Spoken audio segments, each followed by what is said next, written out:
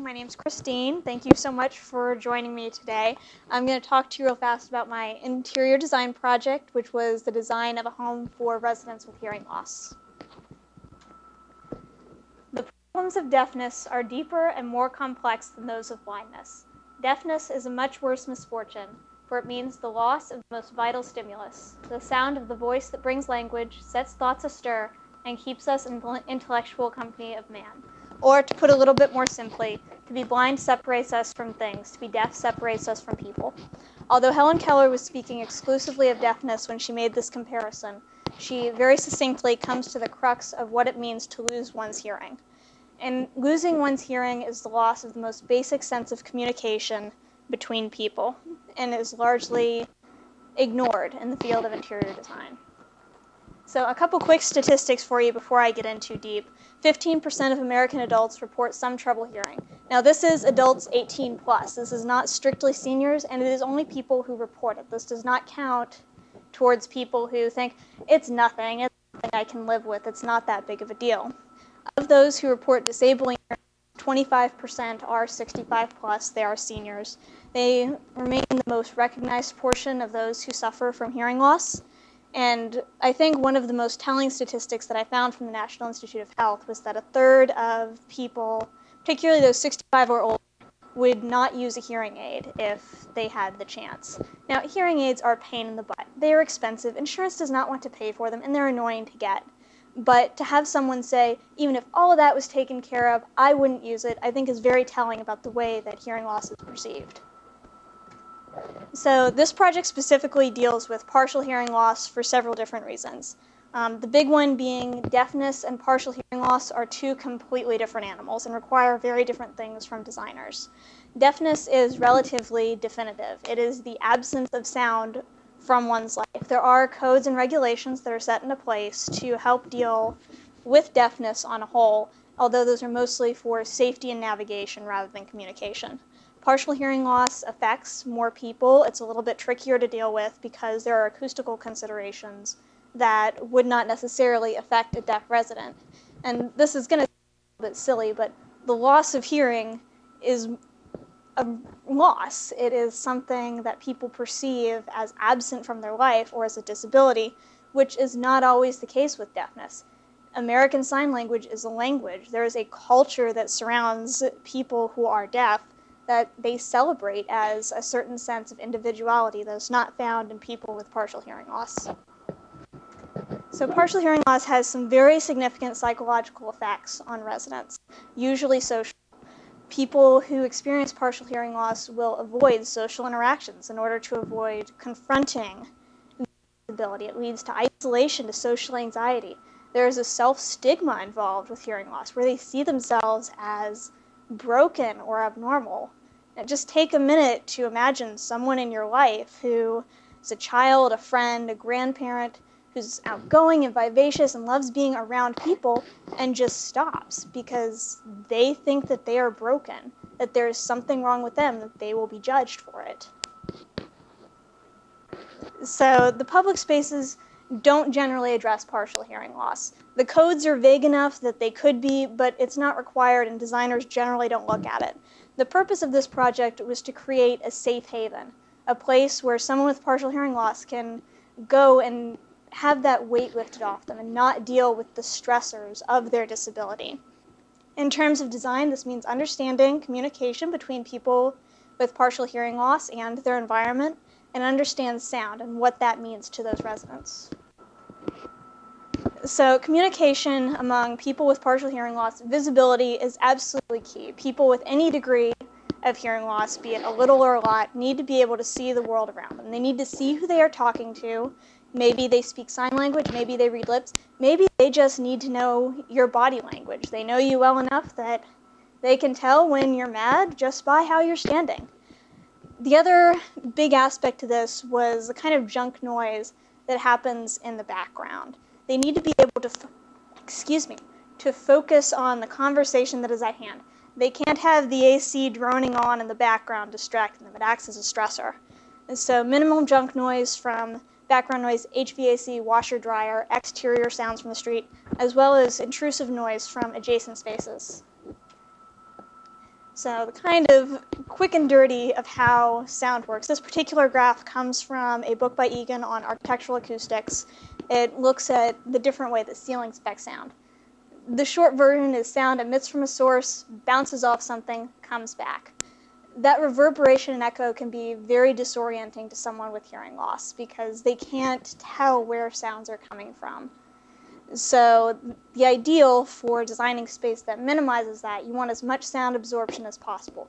You want someone talking in this area to be talking in this area, intrude upon another space. So this is ultimately the design I came up with. This is a single-story home, so there's no intrusion from the second story. There's no one walking overhead. There's no one dropping anything. So there's no noise intrusion of any kind.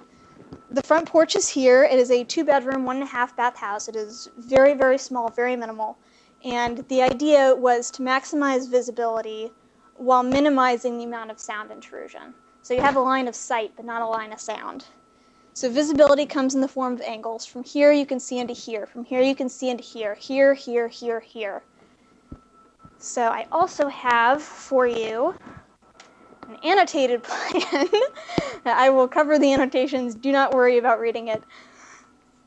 And so the angles, in addition to providing clear lines of sight, also help buffer the sound. The more times a sound wave bounces off something, the less volume it's going to have coming back.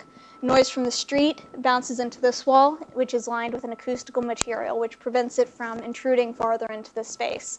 The same over here. There is acoustical treatment there and there. Sound from the kitchen bounces there. It's not going to intrude back into the homes. Space planning was a huge consideration. Mechanical and kitchen is all the way over here, and this is an acoustical wall as well.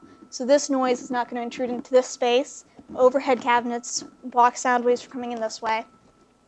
The living room is its own little island here. It's actually 2 steps up. So being at a raised elevation traps that sound in that 8-foot space rather than a 9-foot space where it can intrude farther inwards. The materials for the space are all soft materials. The main flooring is a cork floor. Because cork is not perforated, but because it has those air pockets, it has the same noise absorption carpet, which is much better than hardwood or a tile. The only places is not the case is where I use carpet, such as the living room, the bedroom, the office, and in the kitchen. Can't use cork in a kitchen no matter how much you want to buffer the sound. Reality does not accommodate that. So I did also want to go in, these are the final deliverables for the space. I did some visual renderings in Revit. This is into the kitchen. As you can see, the overhead cabinets are there to help kind of buffer that sound. The kitchen is one of the high noise areas in the home. Pots and pans, kitchen, people talking, people on the phone, all that kind of stuff. The finishes on a whole I tried to keep very warm and very inviting to help create that sense of safety. Here are 2 more views for you. This is from the kitchen looking into the foyer. As you can see, I mentioned before, the living room is 2 steps up. It's just a little, it's not enough to be a hindrance. And you can see here we have coffered ceilings all throughout. So above the dining, above the living, above the kitchen. So sound bounces upward, bounces around the ceiling. It still comes back down. You can still hear what's going on, but it's not going to be intrusive.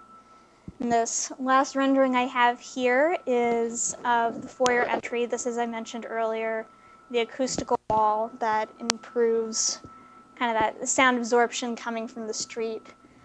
I did take into some consideration the landscaping of the space. The whole house is built of thermosteel panels. They are a green material. They're made of steel and polystyrene. They are prefabricated here in Virginia.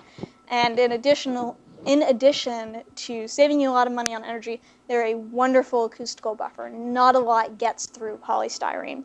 The greenery as well is there in order to keep that noise intrusion from happening in the space. All in all, it was a very informative project to work on. I think I really succeeded in my goal in the space, and hopefully there are suggestions that would be useful to the design industry on a general whole. So, any questions? Thank you very much for the presentation. Yes? Was there a reason why you've got 2 steps up to the other room? So the reason why 2 steps, or why did I make it at a higher elevation?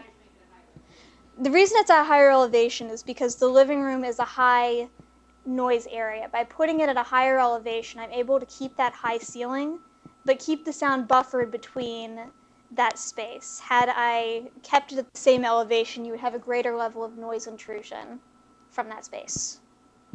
And part of the furniture selection, too, was that same idea of absorbing through materials. All the furniture is very deliberately soft and cushy, so anything coming from that TV is going to hit here before it travels here. Yes? There was some there were some conversations about that in the program. Ultimately, the reason it was kept in is because we're seeing greater and greater instances of people experiencing hearing loss at a younger age. We're living in a very noisy world, and it's not getting any quieter. So it was important that it be not just usable by someone who is a senior, but by someone who is not. And providing the acoustical soundness of that space was a greater consideration. Yes? It's a very interesting design ideas. I'm wondering, do you know how many of the older seniors over 55 communities are starting to kind of incorporate these types of ideas into their design? Offhand, I don't know. I'm trying to think of some of the senior spaces I've seen. Honestly, I don't. A lot of the materiality it's not obvious, but it should be. No, material's the only thing I can think of. I don't think there's as much consideration in terms of acoustical absorption. Honestly, a lot of spaces, particularly public spaces like a senior living, senior living's not a public space, but spaces that are going to have multiple residents, if they're using acoustics, they're bringing in an engineer to do the acoustics. They're not handing it to the designer or the architect. They're bringing in someone specific. And usually companies are only willing to pay for that if it's an auditorium or a lecture hall or something where acoustics are a much bigger deal. Yes? Since you're addressing younger age groups as well as older age groups, many people, most people might have kids and pets. Mm-hmm. I noticed with some of your materials, are they as, for example, as resistant as a tile might be or a carpet might be to kids and critters racing through the house? It depends. Carpet is used a lot throughout the space, and the kitchen is a hardwood. The cork, it is resistant. It requires treatment. It requires, you have a resin on top of it that's very thick, but